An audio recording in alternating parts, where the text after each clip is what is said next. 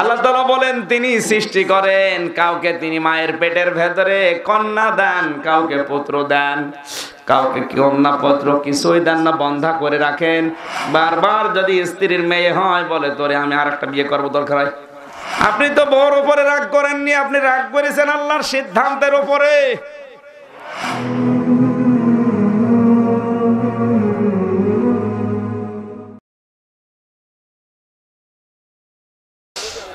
আলহামদুলিল্লাহি রাব্বিল মাশরিকাইনি ওয়া রাব্বিল মাগরিবাইন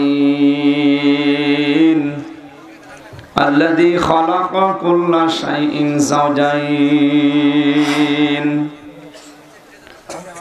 ওয়া আওজাবা আলাইনাল ইহসানা বিল ওয়ালিদাইন ওয়া নাশহাদু আন লা ইলাহা ইল্লাল্লাহু ওয়াহদাহু লা শারীকা লাহু واشهد ان محمدا عبده ورسوله سيد الكونين صلى الله عليه وعلى اله واصحابه واتباعه اجمعين ليلا ونهارا في الطرفين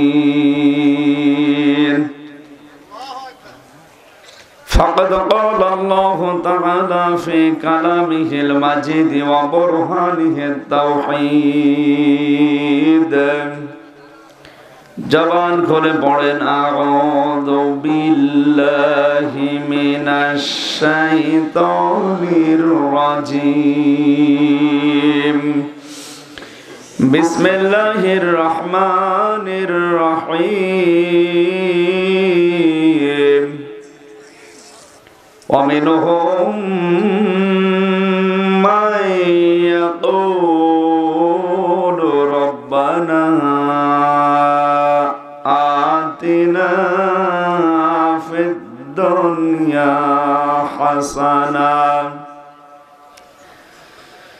ربنا آتنا في الدنيا حسنة وفي الآخرة حسنة وقنا عذاب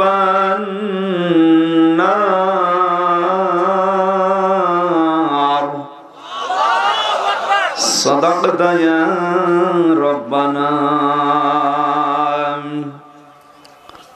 عن علي رضي الله تعالى عنه قال قال النبي صلى الله عليه وسلم يوشك أن يأتي على الناس زمان لا يبقى من القرآن إلا اسمه ولا يبقى من القرآن إلا رسمه مساجدهم عامرة وهي خراب من الهدى علماؤهم شر من تحت عظيم السماء من عندهم تخرج الفتنة وفيهم تعود رواه البيهقي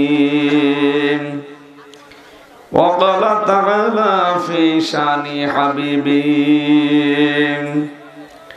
إن الله وملائكته يصلون على النبي يا أيها الذين آمنوا صلوا عليه وسلموا تسليما اللهم صل على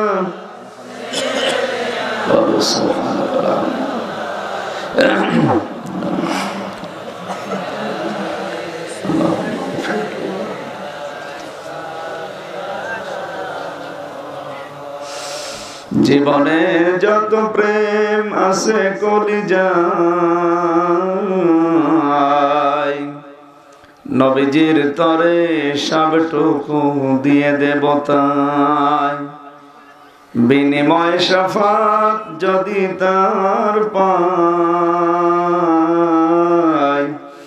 মুছে যাবে জীবনে যত ব্যথা ভার বালাগাল উলা বিকামালিহি কাশাফাদ দুজা বিজামালিহি হাসনাত জামিউ খিসালিহি সাল্লু আলাইহি ওয়া আলিহি এ তেরি মেরাজ সি কে তুলুহা কদম তক পহুঁচা और मेरी मेराज है कि मैं तेरे कदम तक पहुँचा बलगलोना बिकमालिही कशफद दुजा बिजमालिही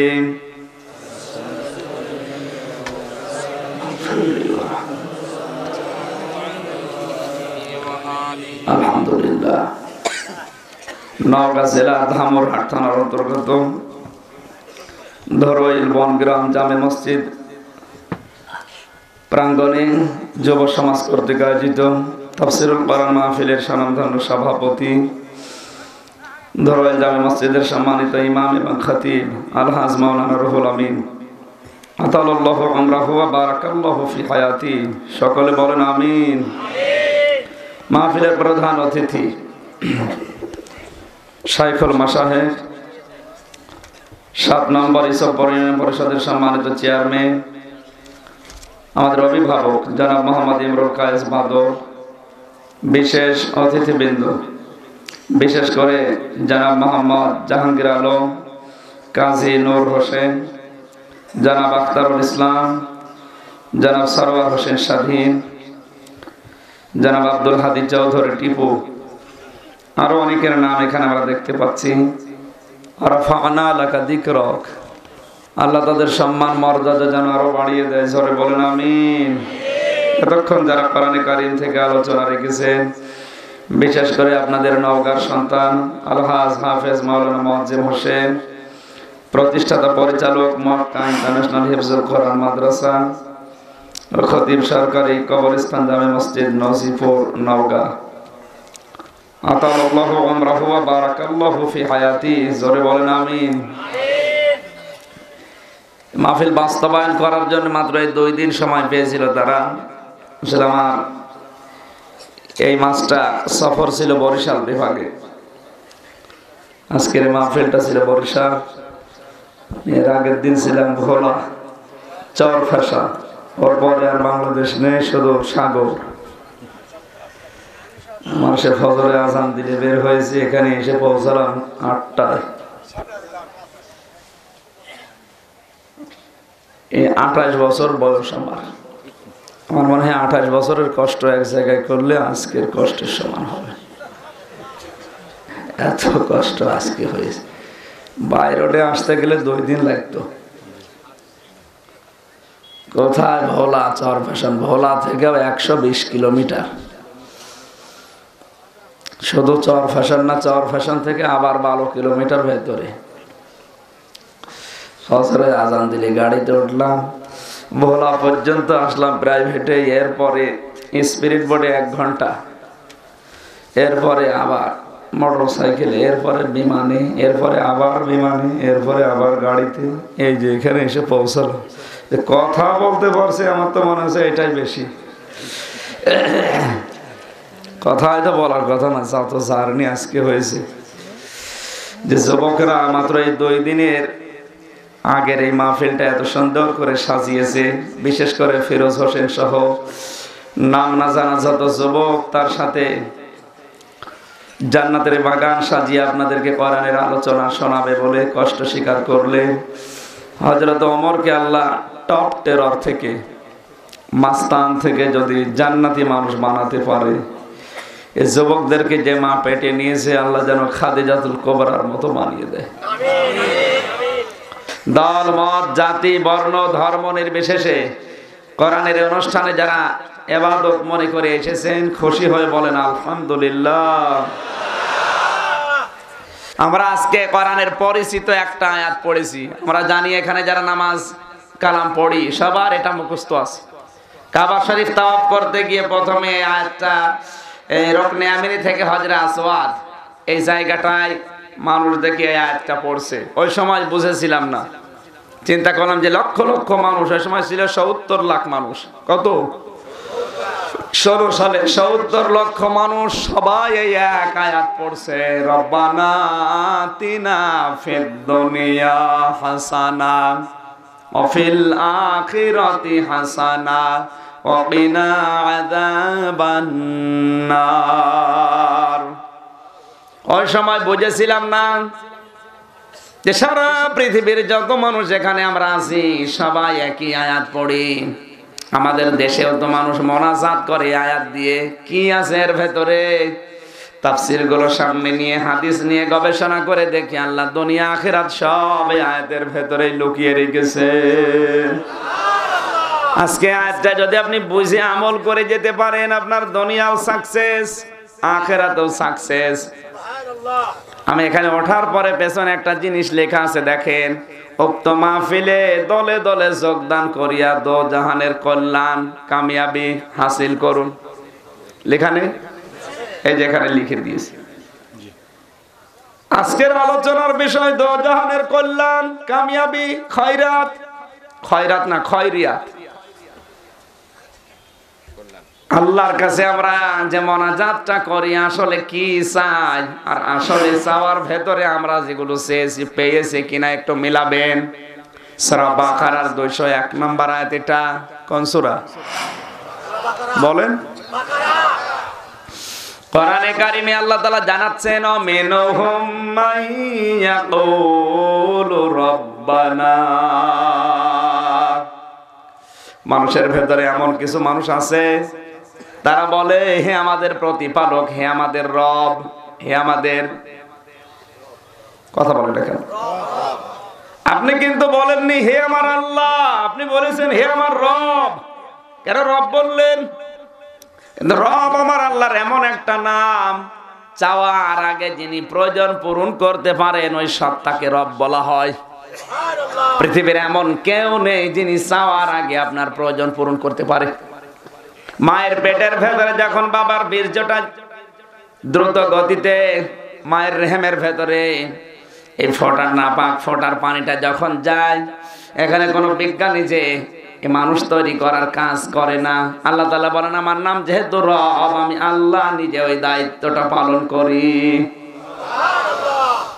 আখরুজু মিন বাইনিস সলবি ওয়াত তারাইব। বাবার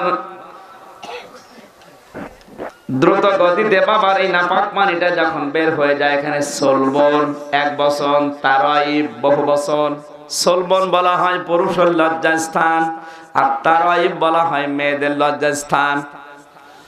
আল্লাহ পাক বলেন, বাবার এই লজ্জাস্থান দিয়ে দ্রুত গতিতে এই পানিটা যখন মায়ের রেহেমের ভেতরে জমা হয়, আমি আল্লাহ বাবার এই পানিটা দিয়ে 4টা জিনিস বানাই, চুল, রগ, হাড় আর পর্দা। বাবার রেহেম, মায়ের রেহেমে যে পানিটা আছে ওইটা দিয়ে আরো 4টা বানাই, রক্ত, গোশত, চর্বি আর চামড়া। এই 4 8টা জিনিস যখন এক হয়, ফেরেশতারা তখন জিজ্ঞাসা করে, আল্লাহ এর বানাবো কি? কে বলে? ফেরেশতারা। পেটের ভেতরে আপনাকে তৈরি করার জন্য ফেরেশতারা দায়িত্ব পালন করছে। আল্লাহ রাব্বুল আলামিন তখন সিদ্ধান্ত দেন যে আমি 5টা জিনিস আগে আমার রব নামের কারণে দিয়ে নেই। ওয়াজআলা লাকুমুস সামআ ওয়াল আবসারা ওয়াল আফইদা। আল্লাহ তাআলা বলেন, আমি 5টা জিনিস বান্দাকে দেই, শ্রবণ শক্তি, দর্শন শক্তি, বাক শক্তি, আকেল শক্তি আর ঘ্রাণ শক্তি। এই 8 আর 5 13টা জিনিস যখন এক হয়, তখন ফেরেশতারা বলে, আল্লাহ এর ছেলে বানাবো না মেয়ে বানাবো? 6 মাস পরে আমার আল্লাহ তখন সিদ্ধান্ত দেয়, ওয়াল্লাযী ইউসাউবিরুকুম ফিল আরহামি কাইফা ইয়াশা। তিনি সে আল্লাহ যিনি মায়ের রেহেমের ভেতরে তোমার আকৃতি তৈরি করেন। এই আকৃতি বানিয়েছে কে? বডি বানিয়েছে ফেরেশতারা, আর আকৃতি এতটুকু বানিয়েছে আল্লাহ নিজে। এই জন্য বলতে নেই যে তোর মুখে লাথি দেব, কথা বলতে নেই, কারণ এতটুকু বানিয়েছে আল্লাহ নিজের কুদরতি হাত দিয়ে। কথা বুঝতেছেন? আপনি আছেন, ময়দানে আছেন। আল্লাহ পাক সিদ্ধান্ত দিচ্ছেন, ইয়াখলুকু মা ইয়াশা ইয়াহাবু লিমান ইয়াশাউ ইনাসা ওয়া ইয়াহাবু লিমান ইয়াশাউ যুকুর। সূরা শূরা 25 নম্বর পারা 7 নম্বর পৃষ্ঠা 14 নম্বর লাইনের 13 নম্বর লাইনের শেষ নম্বর রুকুর 49 নম্বর আয়াতের প্রথম অংশে আছে। আল্লাহ তাআলা বলেন তিনি সৃষ্টি করেন, কাউকে তিনি মায়ের পেটের ভেতরে কন্যা দেন, কাউকে পুত্র দেন, কাউকে কন্যা পুত্র কিছুই দেন না, বন্ধা করে রাখেন। সব কিছুর উপরে ক্ষমতা চলে কার? স্ত্রীর বারবার কন্যা হলে অনেকের মন খারাপ হয়, এটা স্ত্রীর উপরে না, এটা মন খারাপ হয়েছে আপনার কার উপরে? আল্লাহর উপরে মন খারাপ হলে আপনার ঈমান থাকবে, আপনার আমল থাকবে। ঈমান না থাকলে আমল থাকে কি? সুতরাং আশা করি ভুলটা গ্রাম অঞ্চলের মানুষ করে অনেকে। বারবার যদি স্ত্রীর মেয়ে হয় বলে তোরে আমি আরেকটা বিয়ে করবো, দরকার হয়। আপনি তো বউর উপরে রাগ করেননি, আপনি রাগ করেছেন আল্লাহর সিদ্ধান্তের উপরে। কথা বলেন না কেন? এখানে প্রথমে আল্লাহ মেয়ের নাম দিয়ে আয়াত আরম্ভ করলেন, ইয়াহাবু লিমান ইয়াশাউ ইনাসা, আমি কাউকে দান করি কন্যা। নাকি আগে পুত্রের নাম আছে? বলেন, আগে কন্যার নাম দিয়ে এরপরে পুত্রের নাম দিয়েছেন। কন্যা হলে আপনার রাগ হয়, বড় পরে না। এই রাগ তো আপনি ইনডাইরেক্ট করছেন কার উপরে? আশা করছি আপনার চরিত্র পাল্টাবে। আল্লাহ রাব্বুল আলামিন সিদ্ধান্ত দেওয়ার পরে এই যে 40 দিন 40 দিন 40 দিন 40 দিন এভাবে পাল্টাতে আছে। আল্লাহ রাব্বুল আলামিন বলেন একেবারে সর্বশেষ যখন বাচ্চার আকার ধারণ করে, আল্লাহু আখরাজাকুম মিন বুতুনি উম্মাহাতিকুম লা তা'লামুনা শাইআ। সূরা নাহাল 14 নম্বর পারা 14 নম্বর পৃষ্ঠা 14 নম্বর লাইনের 78 নম্বর আয়াতের প্রথম অংশে আছে। তাফসীরে ফি জিলালিল কোরআনে সাইয়্যিদ কুতুব দিয়েছেন। আল্লাহ বলেন বাচ্চার আকারে মায়ের পেট থেকে তখন আস্তে করে দুনিয়ায় আমি আল্লাহ বের করে নিয়ে আসি। মেয়েরা যারা এখানে বসে আছেন অনেকেই পর্দার আড়ালে, আল্লাহ এখানে দিয়েছেন আল্লাহু আখরাজাকুম মিন বুতুনি উম্মাহাতিকুম। তিনি সে আল্লাহ যিনি মায়ের পেট থেকে বাচ্চার আকারে তোমাকে দুনিয়ায় নিয়ে আসে। আমরা কুকুর দেখি, শ্রীগাল দেখি, হাতি দেখি। হাতির বাচ্চা মানুষের চাইতে ছোট না বড়? আসতে বলেন। আপনি আজ পর্যন্ত শুনেছেন কোন হাতি সিজার করা লাগে?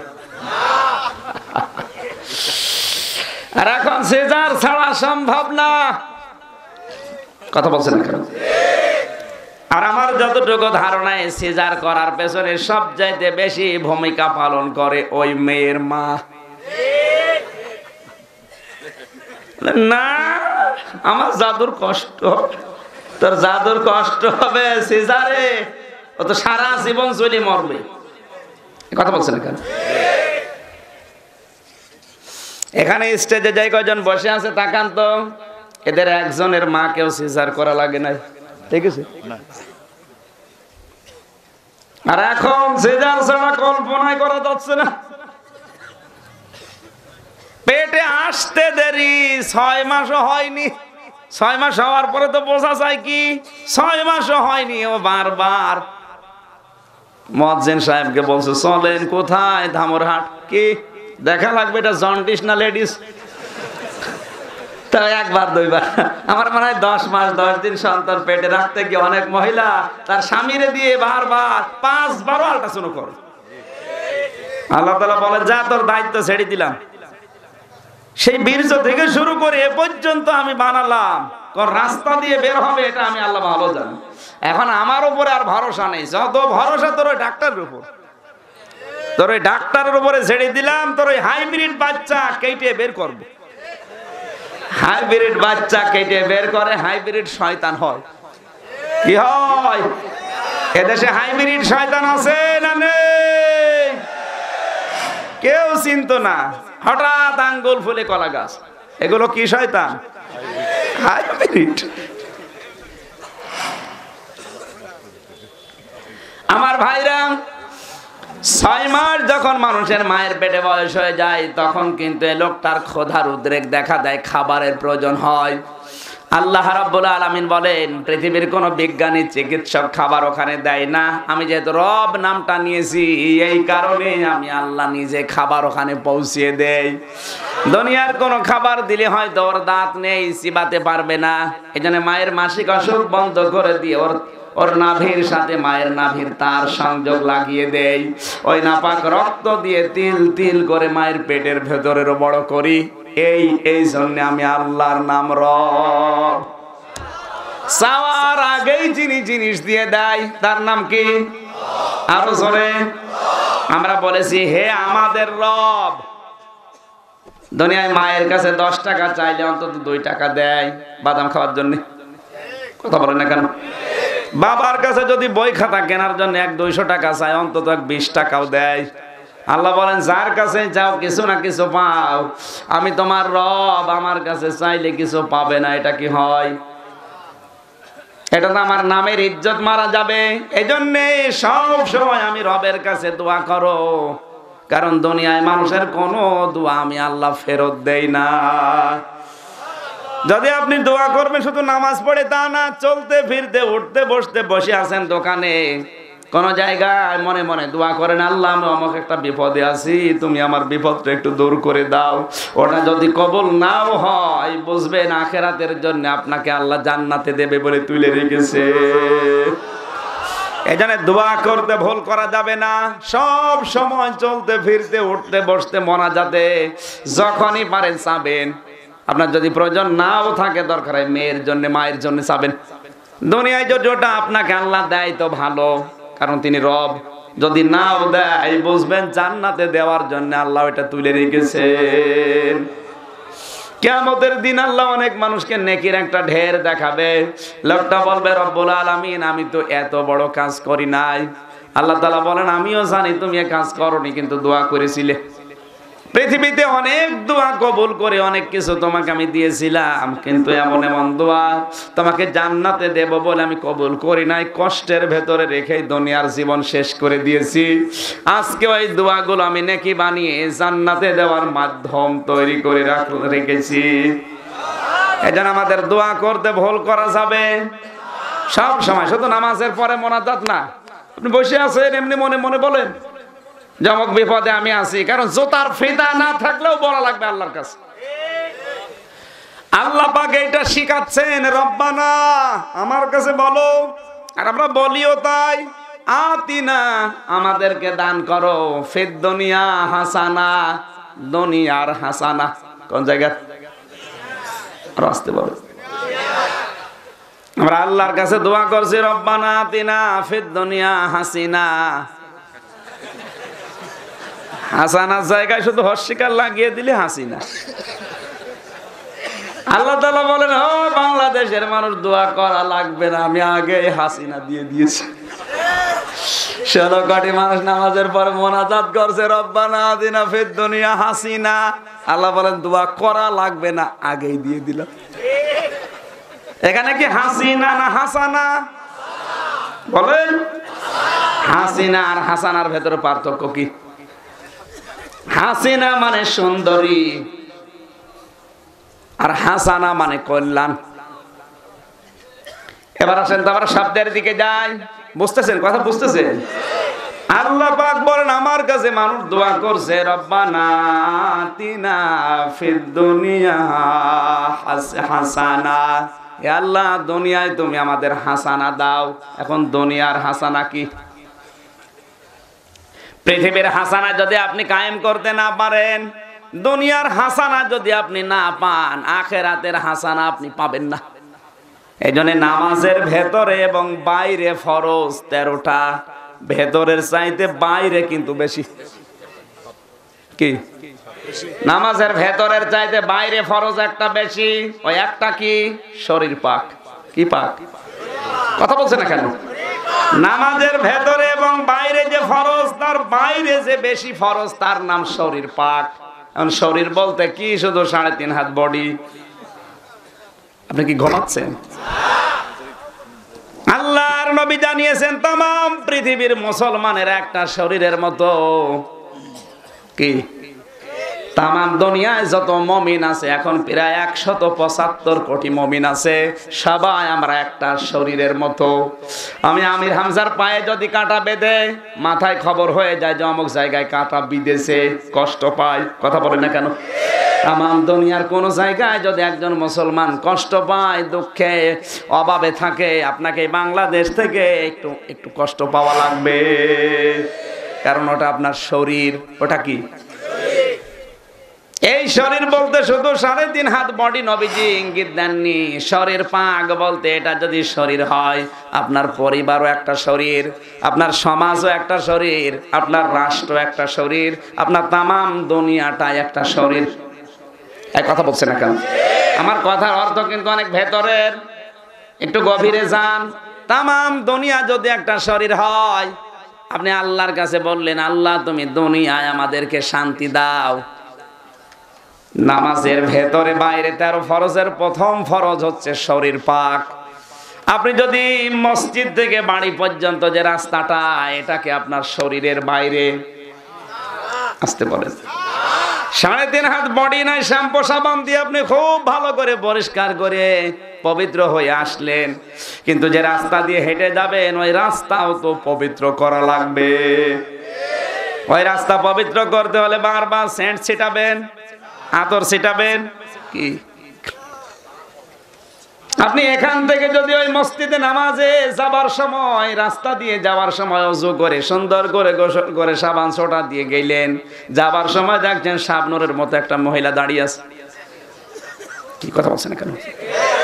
দেখলেন, এক নজর দেখার পরে মসজিদে যে আল্লাহু আকবার বলে পড়ছেন আলহামদুলিল্লাহি রাব্বিল আলামিন, আর মনে মনে হচ্ছে আল্লাহ কি দেখলাম। কথা বলছেন কেন? আপনি নামাজে কিন্তু ঠিকই পড়ছেন আলহামদুলিল্লাহি রাব্বিল আলামিন, আর ওই যে শাবনূর দেখে এসেছেন, মাঝে মাঝে মনে হবে আল্লাহ কি দেখলাম। আপনার শুধু শরীর পাক হলেই হবে না, এখন এই রাস্তাটাও পাক করা লাগবে, আর ওই রাস্তা পাক করতে হলে ওই শাবনূরকে পর্দা বোরকা পরানো লাগবে। এই শাবনূরকে বোরকা পরাবে তো আমির হামজা কে? বলছে আল্লাহ। কোন এলাকায় আসলাম? এতে সব রওশনের সাদের মতো, কোনো কমন সেন্স নেই। রওশনের সাথে এখন কি জীবন যায় যায় অবস্থা। আপনারা ওইরকমই হবে। এই যে রাস্তাটায় আপনি যা দেখে আসলেন, এটা পাক করতে হলে ওই মেয়েটাকে পর্দা দেওয়া লাগবে। এটা দেবে কি আমির হামজা না আল্লাহ?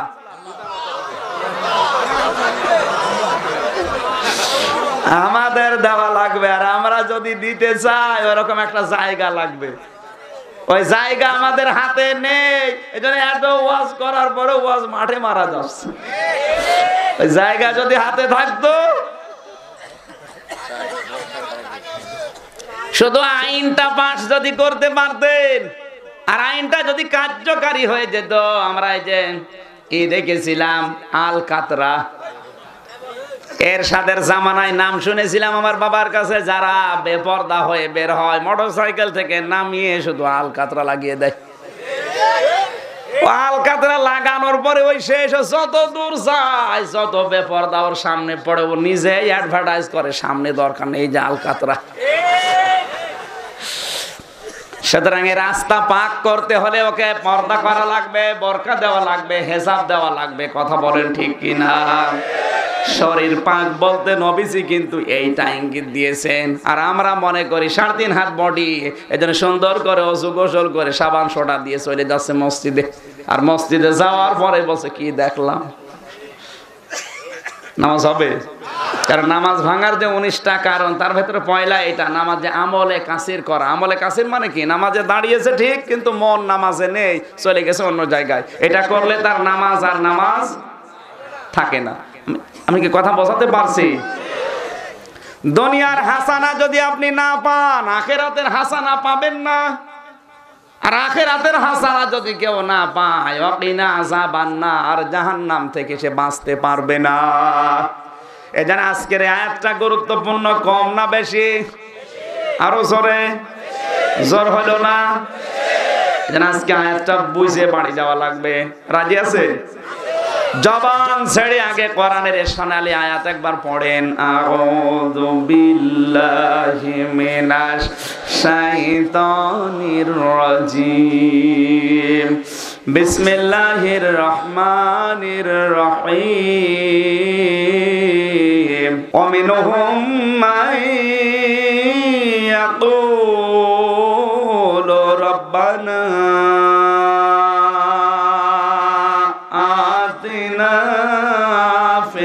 দুনিয়া হাসানা, রব্বানা আতিনা ফিদ দুনিয়া হাসানাতাও ওয়া ফিল আখিরাতি হাসানা ওয়া কিনা আযাবান নার।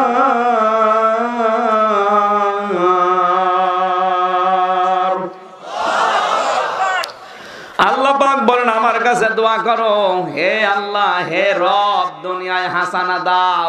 পড়া কোরআন পড়ে আমার এই ছোট্ট গানে দুনিয়ার হাসানা পেয়েছি আমি 10টা। কে যদি 10টা বিষয় দুনিয়ায় পায় তাহলে তার মোনাজাত ঠিক আছে। আপনি এতদিন জন্মের পরে মোনাজাত করতে আছেন, এবার মিলাবেন যে 10টা বিষয় পেয়েছেন কিনা। যদি পেয়ে যান তাহলে বুঝবেন আপনার দোয়া কবুল হয়ে গেছে। সুবহানাল্লাহ বলতে পারেন না?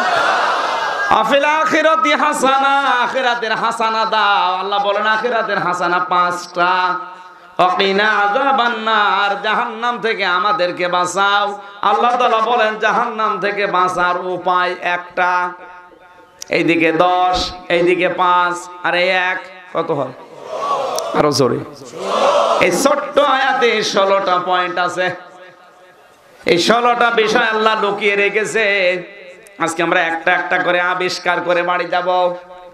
আল্লাহ তুমি আমাদেরকে ধৈর্য ধারণ করে 16টা পয়েন্ট শোনার তৌফিক দাও। জোরে বলেন আমিন। 1 নম্বরে দুনিয়ার হাসানা আল্লাহ ঘোষণা দিয়েছেন, যারা কোরআন পেয়েছে তারা দুনিয়ার হাসানা পেয়েছে। 850 কোটি মানুষ এখন দুনিয়ায়, 810 কোটি। এর ভেতরে মাত্র 175 কোটি মানুষ আমরা কোরআন পেয়েছি। বাকি যারা আছে দুনিয়ায় কেউ কোরআন পায়নি, কারণ ওরা কোরআন বিশ্বাস করে না। আমরা যারা 175 কোটি মানুষ কোরআন পেয়েছি, দুনিয়ার হাসানা আমরা পেয়েছি। কোরআনে কারীম দলিল দিচ্ছে, কুল বিফাদলিল্লাহি ওয়া বিরহমাতিহি ফাবিযালিকা ফালিয়াফরাহু হুয়া খায়রুম মিম্মা ইয়াজমাউন। সূরা ইউনূসের 58 নম্বর আয়াত, 11 নম্বর পারা 14 নম্বর পৃষ্ঠা 7 নম্বর লাইনে 6 নম্বর রুকুর কোরআনের 10 নম্বর সূরার এটা সূরা ইউনূসের আয়াত। আল্লাহ তাআলা বলেন, হে নবী, দুনিয়ার মানুষকে আপনি জানিয়ে দেন তামাম দুনিয়ার মানুষ যা পেয়েছে, যা গেইন করে, যা সেভ করে, যা অর্জন করে আনন্দে আছে, সব কিছুর তুলনায় আমি আল্লাহর কাছে কোরআন শ্রেষ্ঠ সম্পদ। চিৎকার করে বলেন আল্লাহু আকবার। তাহলে আমাদের রব্বানা আতিনা ফিদ দুনিয়া হাসানা ঠিক আছে, একটা তো পেয়েছি। হ্যাঁ, একটা পেয়েছি, কিন্তু এটা নিয়েও ভেজাল। সূরা মায়েদার 15 নম্বর আয়াত, قد جاءكم من الله نور وكتاب مبين। অবশ্যই আমি আল্লাহর পক্ষ থেকে তোমাদের কাছে এসেছে একটা আলো, একটা কিতাব। এখানে আলো বলতে অনেকেই তাফসীর করতে গিয়ে মানুষের কাছে শোনাচ্ছে এই পৃথিবীতে আলো পাঠিয়েছে আল্লাহ, আল্লাহর নবীকে নূর হিসাবে। এখানে কদ জাকুম মিনাল্লাহি নূরুন ওয়া কিতাবুম মুবিন শব্দের দিকে খেয়াল করেন। অবশ্যই তোমাদের কাছে আল্লাহর পক্ষ থেকে এসেছে একটা নূর, তার নাম কিতাব। তার নাম কি? স্পষ্ট কিতাব।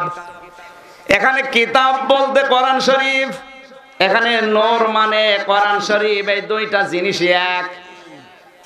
এখন যদি বলেন দুইটা জিনিস এক, তাহলে নূর আলাদা, কিতাব আলাদা, মুবিন আলাদা, কেন দিলেন? এই দুইটা জিনিস যে এক, তার বাস্তব প্রমাণ পরের আয়াত। ইয়াহদি বিহিল্লাহু মানিত্তাবা'a রিদওয়ানাহু সুবুলাস সালাম।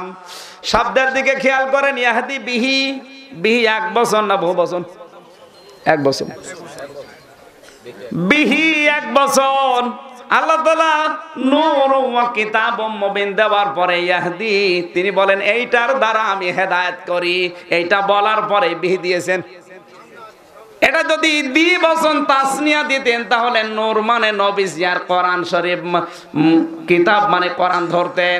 কিন্তু এই দুইটা বিষয় যে এক, তার বাস্তব প্রমাণ এই বিহি এক বছর।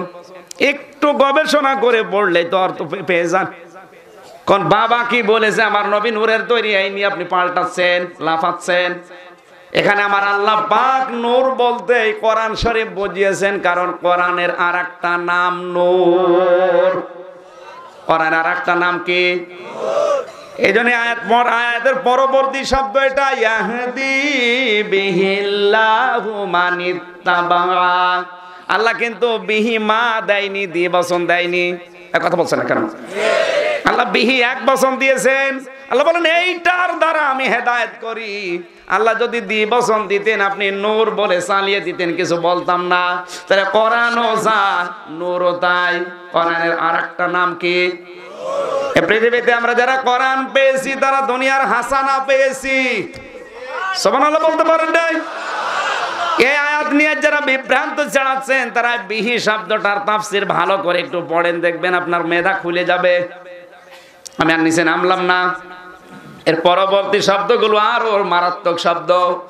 বিহিল্লাহু মানিত্তাবা'a রিদওয়ানাহু, যে ব্যক্তি এই কোরআনকে অনুসরণ করবে আমার আল্লাহ তার উপরে নিজে রাজি হয়ে যাবেন। সুবুলাস সালাম ওয়া ইখরিজুহুম মিনাজ যুলুমাতি ইলান নূর, তাদেরকে আমার আল্লাহ অন্ধকার থেকে আলোর দিকে নিয়ে আসবেন। আমরা জানি সবাই মানুষদেরকে আল্লাহ অন্ধকারের পথ থেকে আলোর পথে নিয়ে আসেন কোরআন দিয়ে। কথা বলেন না কেন?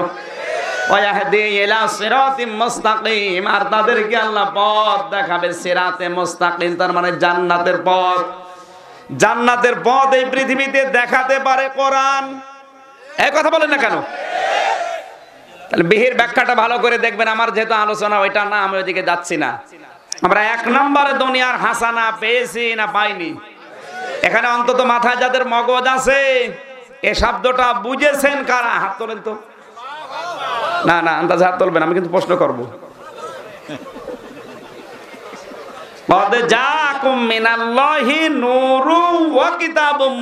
অবশ্যই আল্লাহর পক্ষ থেকে তোমাদের কাছে এসেছে নূর, স্পষ্ট কিতাব। এখন যদি মনে করেন নূর মানে নবীজি আর স্পষ্ট কিতাব মানে কোরআন, দুইটা শব্দ না? কথা বলেন না কেন? তাহলে এই দুইটার শব্দ মানুষকে হেদায়েত দিতে পারে। ইয়াহদি বিহিল্লাহু না দিয়ে ইয়াহদি বিহি মা দিয়ে দিতে পারতো আল্লাহ। ইয়াহদি বিহি দিল এক বছর, কোন কারণে? আপনার চাইতে আল্লাহ গ্রামার মনে হয় কম বোঝে।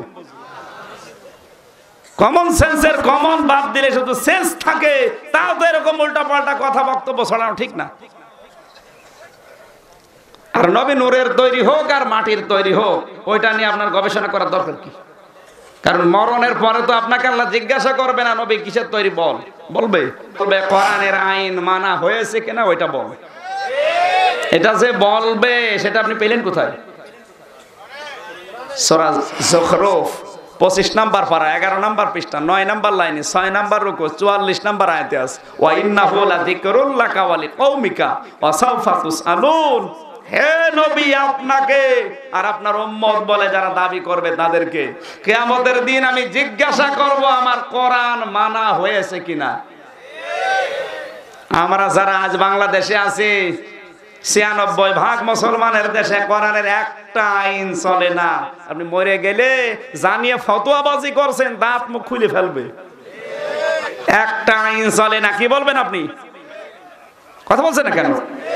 কি জবাব দেবেন আপনি? বলেন একটা আইনে চলে না, আর সেখানে আপনি ফতোয়াবাজি করছেন নামাজে হাত হাত তোলার পরে বুকে বাঁধবেন না ছেড়িয়ে দেবেন, এই নিয়ে আমি জোরে না আসতে। এগুলো নিয়ে যারা ফতোয়াবাজি করে দল বিদলে বিভক্ত করে ফেলছে মানুষকে, কেউ আহলে হাদিস, কেউ আহলে কোরআন, কেউ আবু হানিফা, এমনকি মসজিদ পর্যন্ত নাম আলাদা দিয়েছে, আহলে হাদিস নামে মসজিদ। এটা শয়তান, ভণ্ডামি করা জায়গা পাও না। কোন কারণে আপনি আহলে হাদিস নামে মসজিদ নাম দিলেন? আজম্মতদেরকে দল বিদলে বিভক্ত করার জন্য অনেকে উঠে পড়ে লেগেছে। মুসা আলাইহিস সালামের জামানায় 40 দিন তিনি তোর পাহাড় থেকে ঘুরে এসে দেখলেন তার জাতির লোকেরা শিরিক করছে। কি করছে? কি সে গরু পূজা করছিল, গরুর পাশে পূজা করছিল না? হযরত মুসা এত রাগান্বিত হয়ে গেলেন, তার ভাই হারুন, তিনি নবী না, তার ভাই হারুনের দাড়ি ধরে দিলেন এক থাপ্পড়। হযরতে হারুন ডাক দিয়ে বলে, ভাই আপনি আমারে যতই মারেন আমি জাতিকে বিভক্ত করতে পারি না। ওরা যদিও শিরিক করছে, গরুর বাছুর পূজা করছে, আমি যদি এখন কিছু বলি এরা দল বিদলে বিভক্ত হয়ে যাবে। জাতিকে বিভক্ত করা আমার দ্বারা সম্ভব না। আপনি আসেন, এরপরে ব্যবস্থা নিন। জাতি শিরিক করছে, এরপরও জাতিকে বিভক্ত করেনি, আর আপনি আমিন জোরে বলা নিয়ে বিভক্ত করে ফেলেছেন। আপনি শয়তান। ভণ্ডামি করার জায়গা পাচ্ছে না, আহলে হাদিস নামে মসজিদ নাম দিয়েছে।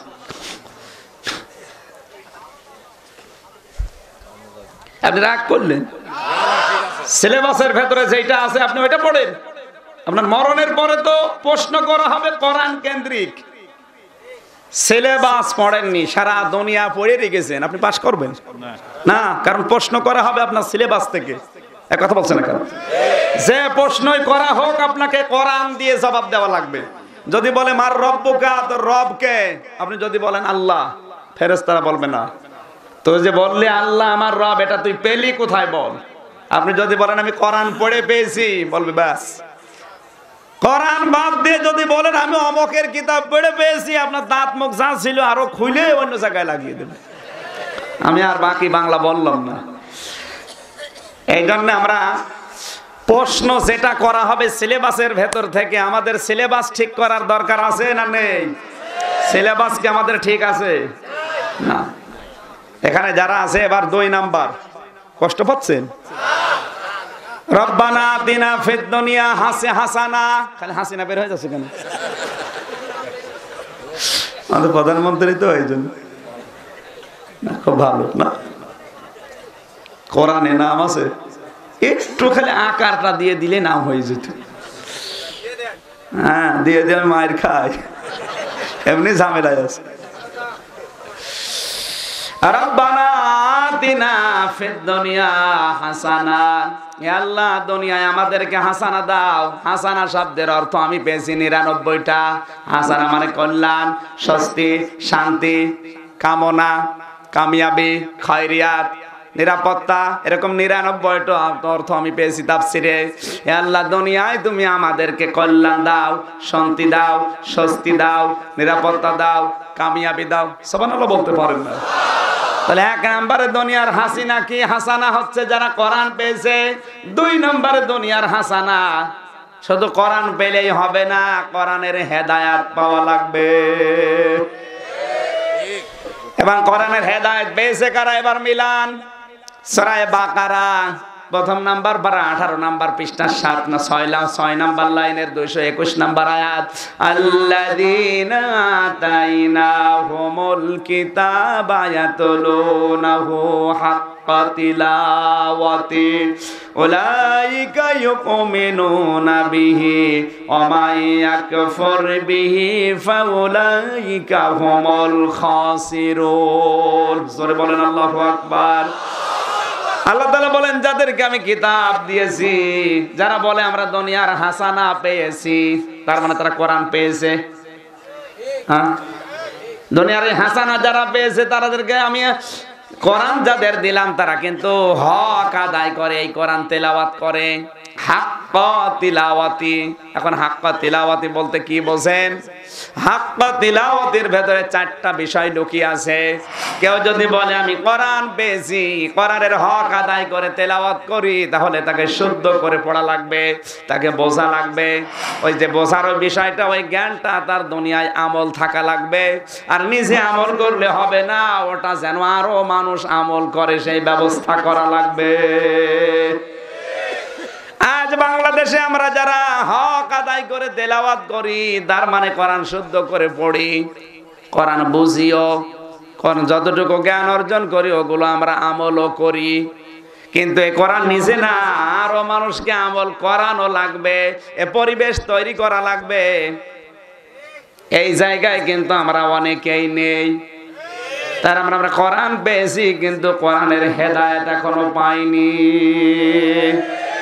যতই দুনিয়ায় দোয়া রব্বানা আতানা আতিনা ফিদ দুনিয়া হাসানা দোয়া করেন, আপনি কি হাসানা 2 নাম্বার পেয়েছেন?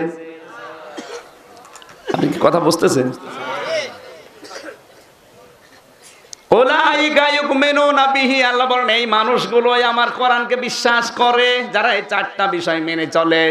আজ বাংলাদেশে আমরা আর আমার বামদের টার্গেট তো এই কারণে, শুধু কোরআন শুদ্ধ করে পড়ি, বুঝি, আমল করি না। আমরা যখন বলি যে এটা আমরা আপনাদেরকেও মানাতে চাই, এই মানানোর পরিবেশ কায়েম করতে চাই, তখনই রাম বামদের টার্গেট হয়ে যায়। এটা তো এমনি এমনি করি না, এটা করি কোরআনের দিকে তাকিয়ে, বাধ্য হয়ে। কারণ দুনিয়ার হাসানা যদি আমরা পেতে চাই, অবশ্যই আমি নিজে মানলে হবে না, আপনাকেও মানানো লাগবে।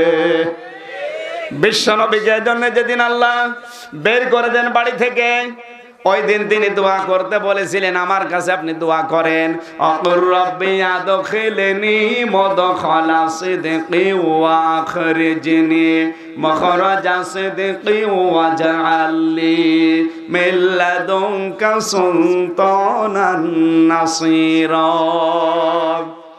সূরা বনী ইসরাঈলের ৮০ নম্বর আয়াতে আল্লাহ তাআলা বলেন, হে নবী আপনি আমার কাছে দোয়া করেন। নওগাঁবাসী, এ দোয়া কবুল করবেন কে? শিখিয়ে দিচ্ছেন কে? আপনি কি টের পাচ্ছেন? চেয়ারম্যান সাহেব বলে যদি আমারে যে আপনি এইভাবে দরখাস্ত লেখেন আমার কাছে, তে দরখাস্ত আমি লিখছি কার কাছে? উনি নিজেই যদি বলে এইভাবে লেখেন, তো এটা গ্রহণ করতে আর দেরি হবে? আল্লাহ তাআলা বলেন দোয়া করো এইভাবে, কবুল করবেন কে? উনি যখন শিখিয়ে দিচ্ছে ওইভাবে দোয়া করলে কবুল হতে দেরি হবে? আল্লাহ পাক শিখিয়ে দিয়েছেন, নবীজি ওইভাবে দোয়া করেছিলেন। হে আল্লাহ, আল্লাহ বলেন এইভাবে দোয়া করেন। কোন ভাবে? আমাকে বের করে দেন আপনি নিরাপদে এই বাড়ি থেকে, আমাকে আপনি মদিনায় পৌঁছিয়ে দেন রাস্তায়ও নিরাপদে। মদিনায় পৌঁছানোর পরে এমন একটা ক্ষমতা আমারে দেন যার ভেতরে আপনার সাহায্য থাকে। এই 3টা দোয়াই শিখিয়েছেন আমির হামজা। আসতে বলেন, আরো জোরে বলেন। এই দোয়াটা শিখিয়ে দিচ্ছেন আল্লাহ, কবুলও করবেন আল্লাহ। আমরা এই দোয়ার ব্যাখ্যা করলে আপনার কাছে রাজনীতি মনে হয় কোন কারণে? আপনি কি আল্লাহকে বলতে পারবেন যে আল্লাহ তোমার এই কথা রাজনীতি এটা বাদ দাও? বলতে পারবেন? ওখানে কিছু বলতে পারেন না, এখানে এসে মস্তানি করেন কোন কারণে?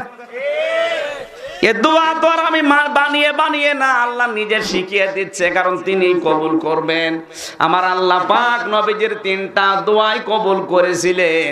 প্রথমটা কবুল হয়েছে সঙ্গে সঙ্গে, দ্বিতীয়টা কবুল হয়েছে 3 দিন পর, আর 3 নাম্বার দোয়া কবুল হয়েছে 6 মাস পর। জোরে বলেন আল্লাহু আকবার। 3টা দোয়াই আমার আল্লাহ কবুল করেছিলেন, কিন্তু সময় নিয়েছিলেন 3টা। প্রথমটা কবুল হচ্ছে কখন? আরো জোরে। নবীজিকে আল্লাহ বললেন শুধু বালি হাতে নেন, কোরআনে কারিমের সূরা ইয়াসিনের কয়েকটা আয়াত পড়ে ফুঁক লাগান, সামনের দিকে ফিকে মারেন, বাকি যা করার আমি আল্লাহর কুদরত করবে। দ্বিতীয় নাম্বার দোয়া কবুল হয়েছে 3 দিন পর। ওই যে গারে সোর যেখানে তিনি লুকিয়েছিলেন, আমি নিজে উঠেছিলাম ওই জায়গায়। 3.5 ঘন্টা সময় লাগে, এত বড় পাহাড়।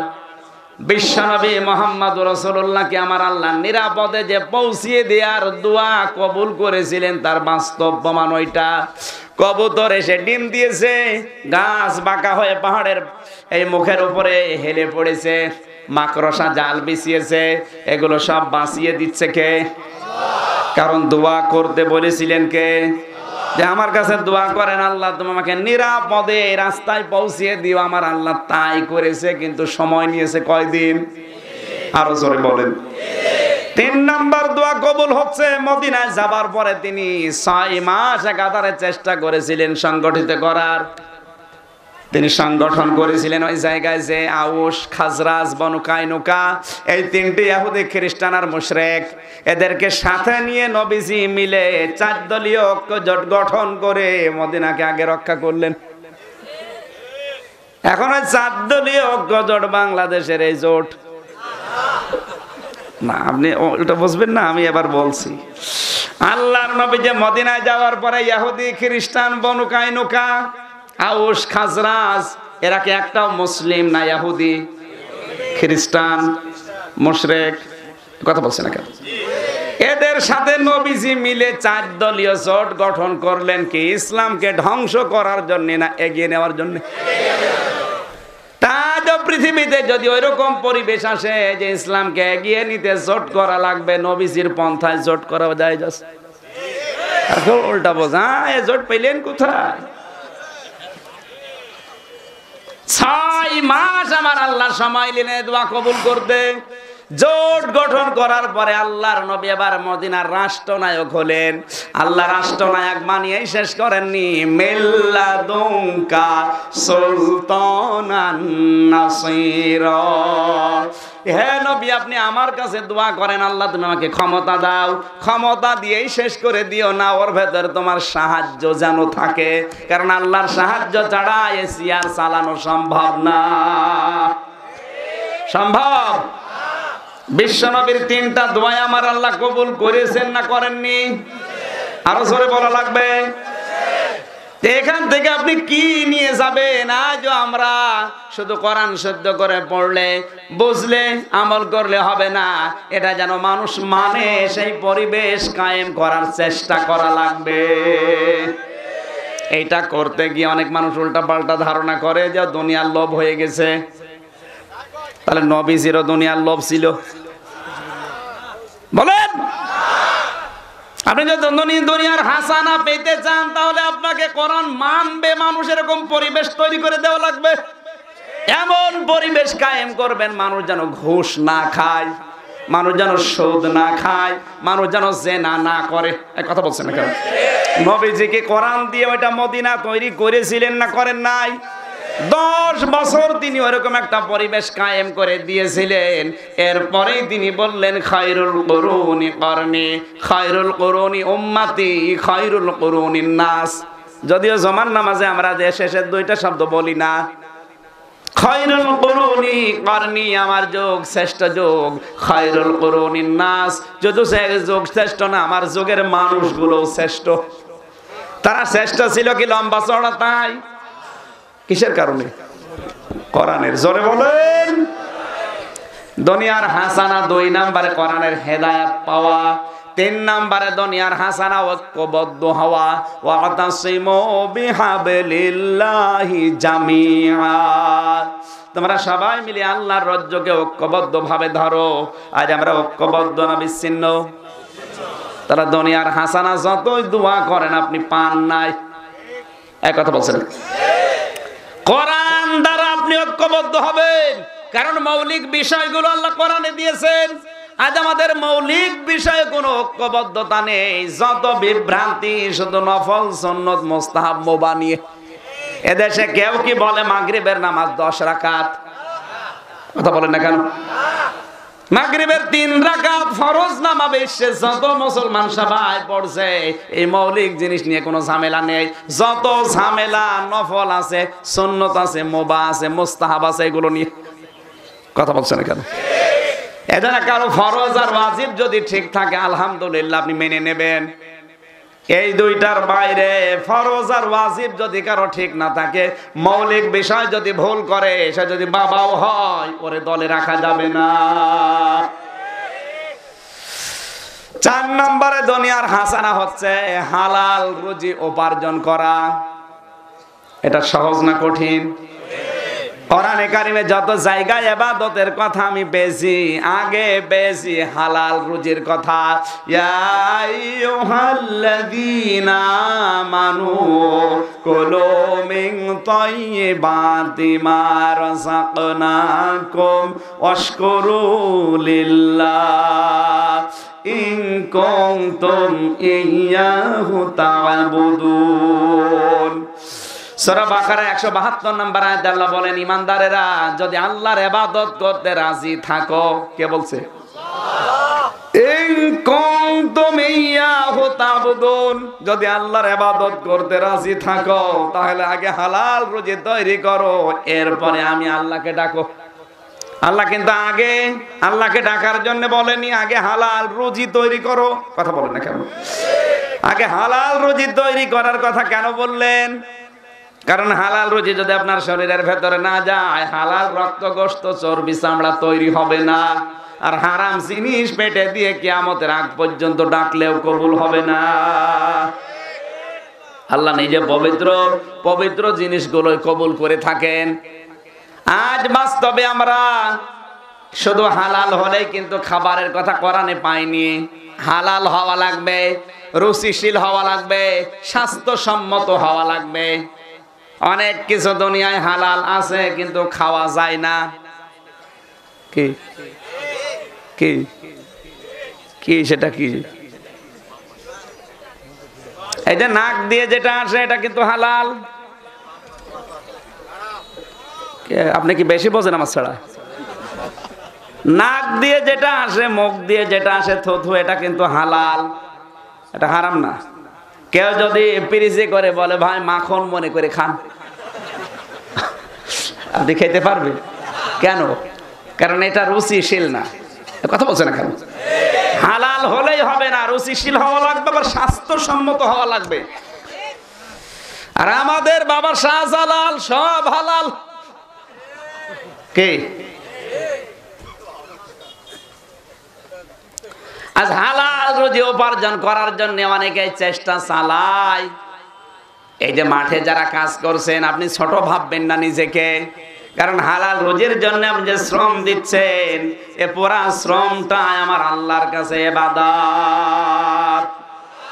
নবীজি বলেন, যারা নিজের হাতে উপার্জন করে খায়, কাজ করে খায়, ঘাম ঝরিয়ে খায়, এই মানুষগুলো আমি আল্লাহর নবীর বন্ধু। আল কাসিবু হাবিবুল্লাহ, যারা কাজ করে খায় এরা আমি আল্লাহর নবীর কি? আরো জোরে।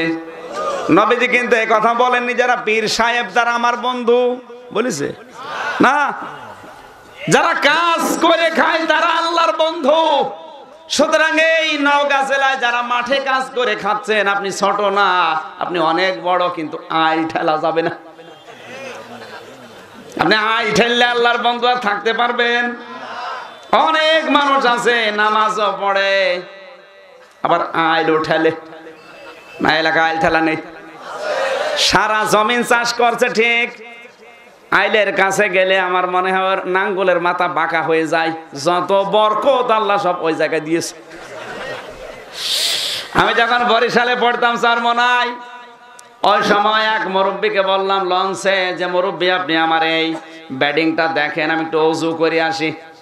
অজু করে এসে দেখি এমন ভাবে রেখেছে আমার কাঁয় ধরো জায়গা নেই। হাসি মুখে বললাম মুরব্বী মাত্র 3-4 ঘন্টার জার্নি, এতটুকু সময় আপনি আমার আর আপনার বিছানার আইল টেরা বেঁকা করে ফেলেছেন। আপনার জমির পাশে যার জমি আছে ও জমিনের আইল আছে না পোল সিরাত হয়ে গেছে। আমার বলছে কি বললেন? কিছু না, মাত্র 4 ঘন্টার জার্নিতে যদি আপনি আইল টেরা বেঁকা করে ফেলেন, বছরের পরে বছর যে জমি আপনার পাশে যার আছে ও জমির আইল কি আছে না পোল সিরাত বানিয়ে ফেলেছেন। অনেকে আইল কাটতে কাটতে এমন আইল বানিয়েছে, আইল চেনেন? কি বলে এদিকে? আইল ঠালে যারা এক বিগত পরিমাণে জমি যদি কেউ জোর করে দখল করে খায়, কিয়ামতে এরকম জমিন 7টা আপনার মাথার উপরে দেবে। চৈত্র মাসে একটা ঢেলা এই আইল থেকে ওই আইলে নিয়ে যেতে পারেন না। আপনি পারবেন? এজন্য হালাল রুজি তৈরি করা দরকার। এটা দুনিয়ার হাসানা। দুনিয়ার হাসানা আজ আমাদের এখন আছে নেই। 5 নাম্বার দুনিয়ার হাসানা হচ্ছে পরিবার যেন ভালো হয়। ভালো পরিবার ওইটা যে পরিবারে সকাল আর সন্ধ্যা স্টার জলসা দেখা হয়। অবশ্য ঠিক, ভালো পরিবার এটা। পরিবার যেন ভালো হয়। সম্মানিত মা বোন যারা এখানে বসে আছেন, এবার তাদেরকে বলছি, ভালো পরিবার তো ওইটা যেই পরিবারে সন্তান হবার পরে 11টা শিক্ষা দেওয়া হয়। আমার সব নোট করা আছে তাফসীর থেকে। 11টা বিষয় যদি আপনি সন্তান আদিকে, ছেলে মেয়েকে শিক্ষা দিতে পারেন মা আর বাবা হিসাবে, তাহলে ওই পরিবারটা আল্লাহর নবীর ভাষায় ভালো পরিবার। ওইটা দুনিয়ার হাসানা। আর ওটা তৈরি হওয়ার জন্য সবচেয়ে গুরুত্বপূর্ণ ভূমিকা মেয়েদের পেট। কথা বলছে না কেন? যেই মেয়ের পেট দুনিয়ায় যত পর্দায় থাকবে, ওই মেয়ের পেটে আমার আল্লাহ দুনিয়ার এই হাসানাটা তত বেশি দেবে। আব্দুল কাদের জেলানির কথা শুনে অনেকে দোয়া চায়, হুজুর দোয়া করেন ছেলে যেন আব্দুল কাদের জেলানির মতো হয়। এমনি হবে? আব্দুল কাদের জেলানির মায়ের পেটের দিকে তাকান। তার মায়ের পেট আর আপনার মায়ের পেট আকাশ আর পাতাল। হযরত আব্দুল কাদের জেলানির বাবা একবার মসজিদে নামাজ পড়ে আসার সময় দেখেন বাড়ির একটা কাজের লোক উঠানের উপরে যে রোদে শুকাতে দেয় কাপড়, ওই কাপড়ের দিকে এক নজরে তাকিয়ে আছে।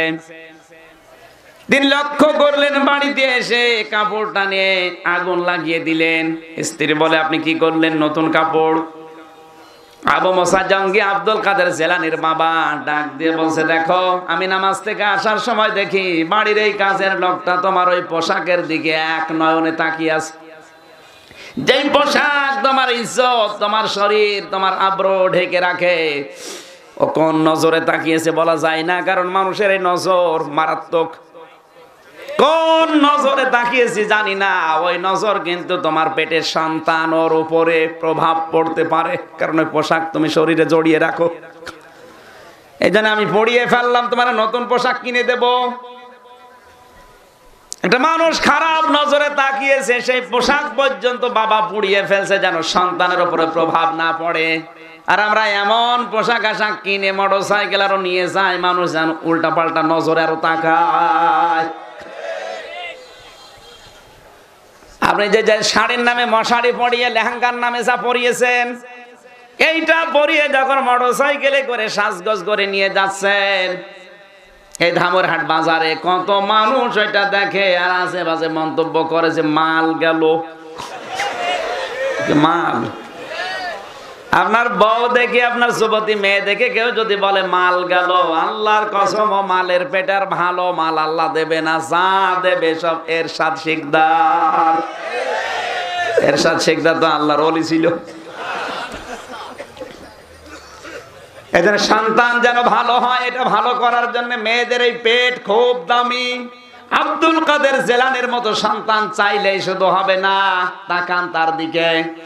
হযরত আব্দুল কাদের জেলানি মায়ের কাছে এসে বলছে, মা তুমি সত্যি করে বলো দেখি, আমাকে পেটে রাখা অবস্থায় তুমি কোনো হারাম কাজ করেছিলে? মা বলে, কি বললি? বলে, বলতাম না, আমি যা পড়ি আমার মনে থাকে না।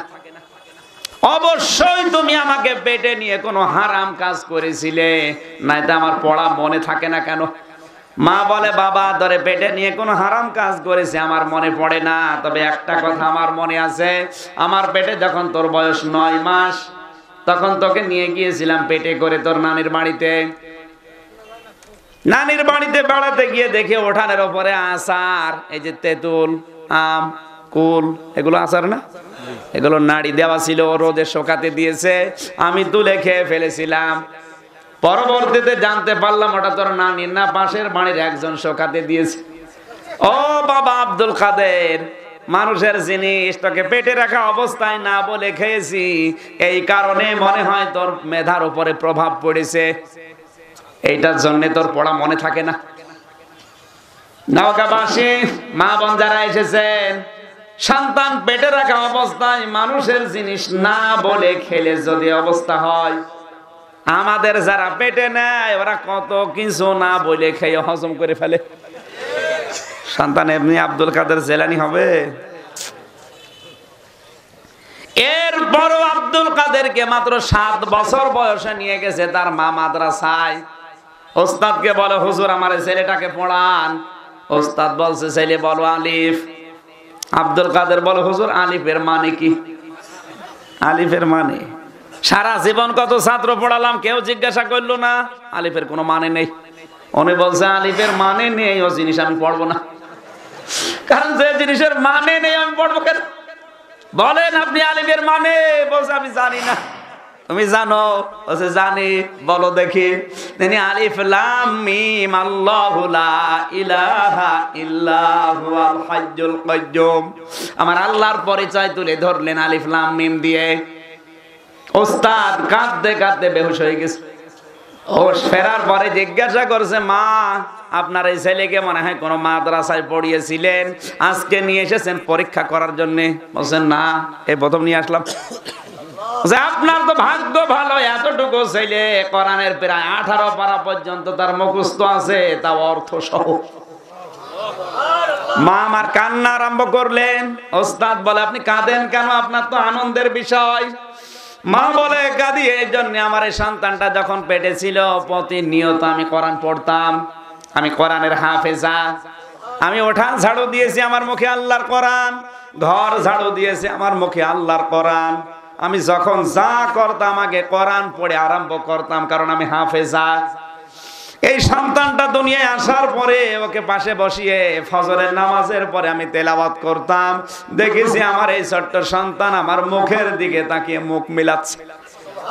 আমার আফসোস হয়, আমি যদি আর একটু কষ্ট করে 30 পারায় পড়তাম, আমার এই ছোট্ট সন্তান এতটুকু বয়সে 30 পারা কোরআনের হাফেজ হয়ে যেত। আব্দুল কাদের জেলানি এমনি হয়। পেট ঠিক করেন আগে। কথা বলছেন কেন? মায়েদের এই কয়েক ইঞ্চি পেট, এটা খুব দামি জায়গা। কত মানুষ কত নজরে তাকায়, সবার নজর এক। অনেকে বলে, হুজুর আমি ভালো নজরে তাকাই। ওরে শয়তান, তোমার নজর কত ভালো, ভালো নজরে তাকিয়েছে। পরিবার ভালো করতে হলে সন্তান ভালো করা লাগবে। আর সন্তানের উপরে বিশ্ব নবী 11টা দায়িত্ব দিয়েছেন। এবার যারা মার বাবা আছেন তাদেরকে বলছে, এটা লিখে নিন, কাজে লাগবে। বিশ্ব নবী বলেন, সন্তান হবার পর ছেলে হোক আর মেয়ে হোক, ছেলে অথবা মেয়ে যে কোনো একটা নির্ধারিত করে চাওয়া জায়েজ নেই। আবার বলছি, আপনি ময়দানে আছেন তো? আপনি ছেলে অথবা মেয়ে নির্ধারিত করে যাওয়া জায়েজ নেই, কারণ দুনিয়ায় কোন নবী এটা নির্ধারিত করে চাননি। প্রত্যেকটা নবী আল্লাহর কাছে শুধু বলেছিলেন, রব্বি হাবলি মিনাস সালিহিন, হে আল্লাহ তুমি নেককার সন্তান দাও, সে ছেলে হোক আর মেয়ে হোক। কথা বলছেন না কেন? আপনি ছেলে আর মেয়ে যে কোনো নির্ধারিত করে বলতে পারবেন? কারণ আপনার চাইতে যিনি দেবে তিনি কি কম বোঝে? এই জন্য আপনি চাবেন কি নেককার, কি কথা বলেন। সন্তানের উপরে 11টা দায়িত্ব আজকে থেকে পালন করবেন। লিখে বাড়িতে দেখবেন আপনি মিলাচ্ছেন কিনা। যদি না হয়, খালি ফের দুনিয়া হাসানা দোয়া করলেও আপনি পাবেন না।